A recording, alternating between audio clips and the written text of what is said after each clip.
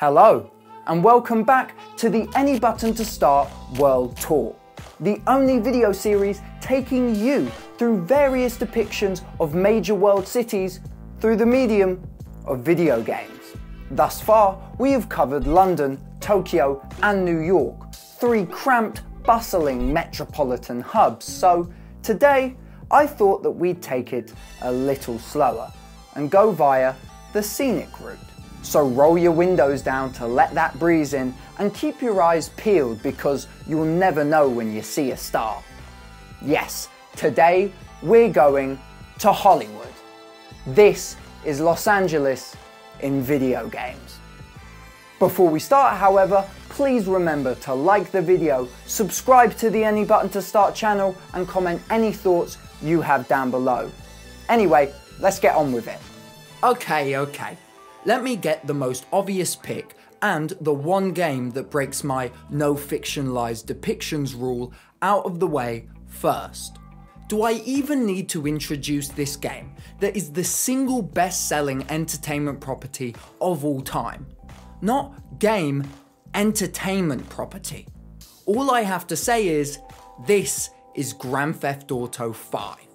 Rockstar Games' big return to their rather juvenile pastiche of La La Land has dominated the mainstream video game landscape for so long that I believe many of us video game attention payers have forgotten what initially made GTA 5 and Los Santos so captivating. When going back to grab footage of this almost 10-year-old title for this video, I was conscious that I didn't want to just talk about the one-note satire of the game's environments or its faithfulness to the real-life LA. Those are well-worn territories. Instead, I decided to go on a few long and slow tours of Los Santos in the game's first-person view mode, as to try and enjoy the city from ground level, as it were. I feel that GTA and other similar open world titles encourage a detached and all too chaotic playstyle within their players. And whilst of course that sort of simulated mayhem is quite cathartic and one of the series' selling points, it can sometimes distract from the more quiet and careful details put into their environmental designs. When researching for this video, I would load up a completed save of GTA 5, enter the first-person camera perspective and head off into the city, simply going anywhere my eye led me. What I found, in between awkwardly animated NPCs spouting the same few lines of meme-worthy dialogue, was a representation of California's largest city that captures and comments on subtler critiques of LA and its people than the crass depictions of the game's in-fiction celebrities. Walking slowly through the city's streets let me notice how stark the contrast was between the poorer and more wealthier neighbourhoods. The oversaturation of advertisements and liquor stores in the region of the city Franklin comes from, in juxtaposition with the pristine nature of Michael's neighbourhood seemingly untainted by capitalism, or at least that base form of it, is a clear and deliberate comment on the inequality within Los Angeles, and perfectly ties in with the main plot's themes of the broken American dream. I could genuinely write a whole video about those strolls that I took in Los Santos, and I may just so. So I'll leave it here for now, by saying that GTA 5's fictionalized depiction of Los Angeles is still, almost 10 years after release, one of the most richly detailed and well-realized cities in all of video games. And if you haven't experienced at least a taste of it, well, I just don't believe you. It's GTA 5. Everyone's played it. Oh, and one more thing. Don't drive your jet ski at night.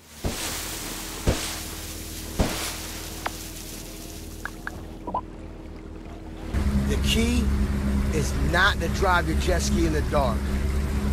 This is against the law, not even just that. This ain't right. Let's keep talking satire, though somehow the social commentary within this next game is even more juvenile than GTA's. Duke Nukem 3D is what would nowadays be called a boomer shooter, though at its 1996 release it would have just been called a shooter. Duke Nukem was created as a pastiche of the muscular, oiled up, ultra-masculine Hollywood action movie heroes of the 1980s, and his first 3D entry placed him in an alien-invaded, satirical depiction of Los Angeles. Much like GTA, Duke Nukem seems to revel in the very ideas it is satirising, and the crass humour that spills from the main character's mouth and through his eyes when looking at the city seems to straddle the line between irony and sincerity. It's funny playing this game now, though, for all the wrong reasons, as much of its comedic style reminds me of the memes funny when I first became aware of Duke Nukem, around 2010 or 11. The simple and occasionally lazy pieces of parody found in the game's levels feel like relics of a time when gamer/internet/western humour was a lot more surface level. And 20 plus years of diving further into post-ironic humour as a culture has not left us with the best impression regarding these jokes when represented today. As a game, however, it is quite engaging. This is because Duke Nukem 3D has the kinesthetic profile of a true blue Doom clone, and hence puts a heavy emphasis on player movement, snappy pacing, and labyrinthine level design. The differentiator for Duke Nukem was the atmosphere of those levels. They were still mazes of locked doors and keycards like the game that inspired it, though the set dressing, with its cynicism and crudity, conveys a wackier and more tongue-in-cheek tone than Doom's hellish environments, especially in the early levels set in LA. Let us move away from the bawdiness of Duke Nukem and discuss a far more mature game. LA Noire is a love letter to the history of noir and crime fiction set in Los Angeles. The Long Goodbye, The Big Sleep, Chinatown, these were clearly all huge influences on Team Bondi and Rockstar's prestige television-esque open-world detective simulator. In LA Noire, the player takes up the role of Cole Phelps as he works his way up the ranks of the late 1940s Los Angeles Police Department. You'll utilise the then revolutionary, now blurry and uncanny facial capture technology used to scan in real actors' performances to determine whether a character is telling the truth or not. This being a game about investigation, a focus on detail within world and environment design is necessary, and without a doubt, LA Noire more than provides in this department. The game of course contains the lineage of Rockstar's game-changing open-world formula, seeing as it was published by the GTA developer. However, more noticeably, LA Noire pulls from the previous work of its development studio, or at least the people that made it up. Team Bondi was created by Brendan McNamara from the ashes of the Sony-owned development house Team Soho. McNamara would lead Soho in creating the Getaway franchise, which has previously been discussed in my London in Video Games video. Just like the Getaway's meticulous and authentically atmospheric depiction of London, LA Noire's Los Angeles basically feels like a time machine with how immersive and well realised it is. I think that probably has something to do with the type of story LA Noire is trying to tell. The framing of the player as a detective makes them question the people in this town of actors and liars.